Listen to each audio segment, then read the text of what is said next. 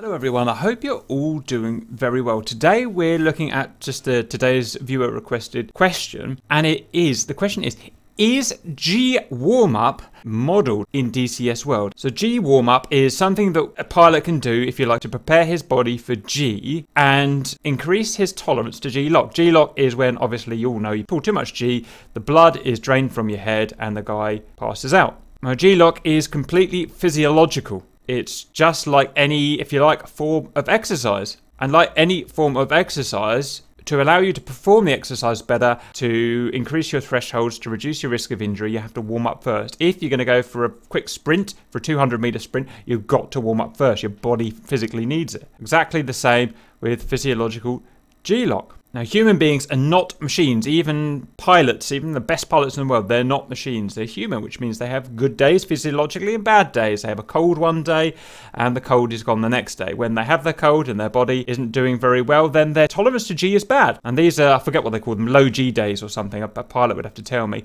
And when they're having low G days, they're not allowed to do above a certain G when they go out and fly their aeroplane in the military. It shows how kind of temperamental, how weak, if you like, a pilot is in the machine. You know, he physically can't go into a dogfight if he's feeling slightly under the weather or something. That's just how it is. And so the question is the G warm-up, the physiological warm-up, modelled in DCS? And what he's done is copied a paragraph here from a guy reporting in one of the forums. I don't know which one. So what I'll do is I'll read it out, and we can see what this guy thinks, whoever it is. It is true, a rudimentary G warm-up is modelled in DCS. I've tested this after I kept almost G-locking when practicing shipborne carrier recoveries and on the initial merge during BFM at around 6G in the Hornet. If you do a couple of 4 to 6G warm-ups prior to the max G turn, you have about 1 to 1.5 minutes after G warm-up where you can complete a max G turn without G-lock. In my testing, if after the warm-up you wait more than 2 minutes, you'll once again G-lock under max G, around 6G in the Hornet. I've only tested this in the Hornet. Okay, so what we need to do is now prove this right or prove it's wrong. But we have to really understand what we're doing here and to make it kind of as scientific as possible. So to make it scientific, empirical, repeatable, we can't really do just kind of sharp pull-ups with the back stick. The only way to do this kind of empirically, if you like, is to do sustained G. So I guess we're going to be asking the question, does G warm-up affect our tolerance to sustained G? That's the best we can do empirically. There is something important I've got to show you. A video, I'll link the other video about how G forces affect a pilot at angle of attack. In fact, I'll just load it up here. Hello everyone, I hope you're all... This is a video from yesterday and I'll link it down at the bottom here. And it's just, we have to, you know, if you're going to do a test like this and try and make it empirical, you just have to have just a basic understanding, which is that to do the test, each time we do this test, we need to make sure that the aircraft is at a set angle of attack. So very quickly, you can go and watch this video for proper description, but an F-18 here, an F-18 here, an F-18 pulling 9G at 2 degrees angle of attack, so going fast, will not have the same G-lock effect on the pilot as an aircraft going at 80 degrees or high levels of angle of attack at 9G. So this F-18 is pulling 9Gs, this F-18 is pulling 9Gs. Because of the centrifugal vector force, where it's pulling the blood, we have a completely different G-lock threshold to this guy here, even though the planes are both pulling 9G. So the G level on the airframe, on the G meter in the aircraft, is not proportional to the effect that it has on the human. That's just the G level on the aircraft. The effect, physiological effect on the human, is a combination of the G on the aircraft and the angle of attack of the aircraft, or actually the angle of attack of his upper body, as we know from the F-16's reclined seat. So with that in mind, the only reason I showed you that is to make sure when we do our empirical test that we keep our angle of attack of our aircraft the same or within 1 or 2 degrees each time we do this test. Okay, that's all I can think to say on that. I can't find any other way of doing that scientifically, so I'm going to jump into DCS now and we'll have a go. We'll just do it in the Hornet. I don't think there's any point of doing it in any other aircraft. If it's modelled in DCS, it will be in the Hornet. So from the previous video that I did, I can tell you that this aircraft can sustain, this pilot in this aircraft can sustain 7.4 G. Be quiet. 7.4 G on a sustained turn at 7 degrees angle of attack. And the angle of attack is very important for the reasons we've talked about earlier. Okay, in we go. Build the speed up.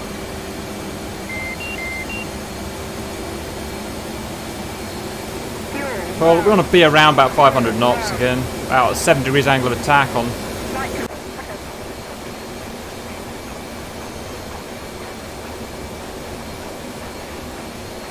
Slightly shy of 7 degrees angle of attack, but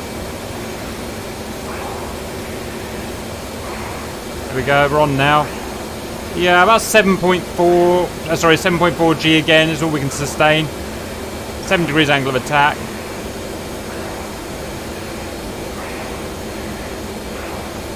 Yeah, it pretty much matches up with the test I had yesterday, averaged out about... Oh, look at that! I'm not touching the stick. What the hell is that? You had that before. I'm not touching the stick at the moment. That was weird. That's cool. Wagner. So on that test, I went straight into a turn about 500 knots because that's what I did yesterday, and I'd expect to see the same results again. Exactly the same method as this. Closest I could get to 7 degrees angle of attack, you know, I can't get it exactly right. And I could sustain about 7.4 G over 30 seconds-ish of turning. So the good thing is it's exactly the same as I had it yesterday. So now we want to redo the test, and I'll keep in the same jet here, the same spawn, just in case there's some sort of randomizer, like, you know, in the F-14 Tomcat, the flight hours randomizer or something. And what I'll do is I'll just let him rest, just to kind of reset everything. If there's anything that needs to be, any integers or floating points that need to be reset. Then I'll do some warm-ups, and then I'll do the turn again and see if we get any more durability on a sustain. And I think it'll be interesting.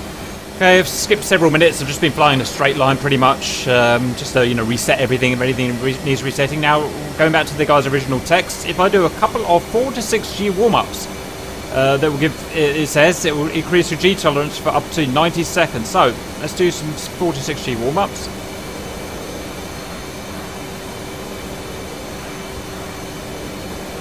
Okay, so we should get, if it works, up to 90 seconds of increased G durability now. So let's go and do it, the turn now. And what I expect will probably happen is we still get our 7.4 G, but we'll see. You know, I may very well be wrong. Just gotta be a little bit careful. Overdo it here.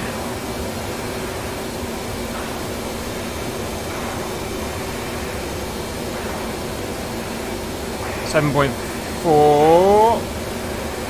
Hang on, just getting into the swing of it. I need my 7 degrees angle of attack.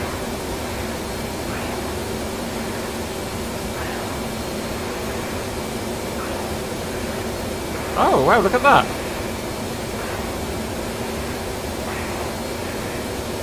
The durability has indeed gone up. I mean, I can't... Yeah, I'm handling 8G, look.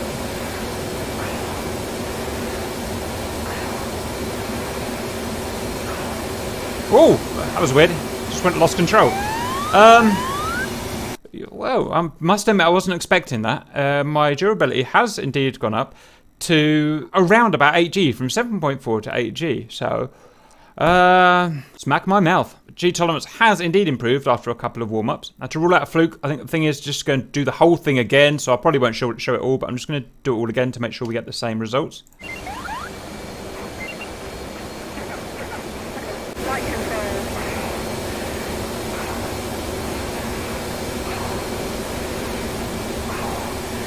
So, let's do a couple of 4 to 6G warm-ups. We'll turn to right again, just to make everything as fair as we can. Okay. Right, but in theory, we should have some extra tolerance for up to 1.5 minutes, so let's just repeat, I guess. And just try and get everything set up.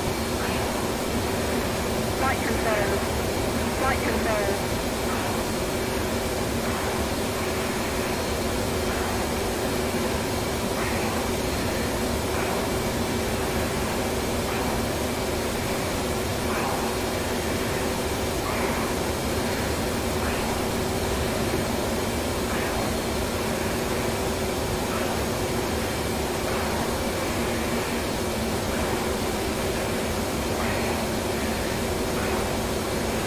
Yes, there is improved tolerance.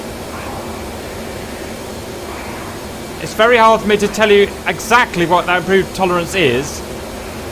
There was definitely some improved tolerance there. It was definitely 7.4 before. How about that?